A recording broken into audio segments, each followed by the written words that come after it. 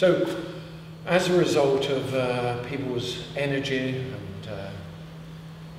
a demand for drawing qualification,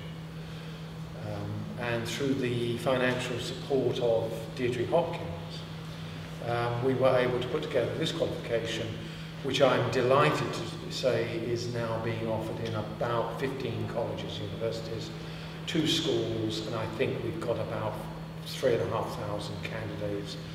registered on the drawing qualification at the moment. But we also thought that it would be rather nice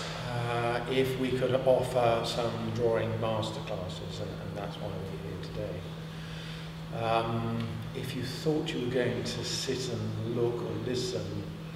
dare I say, think again, we have some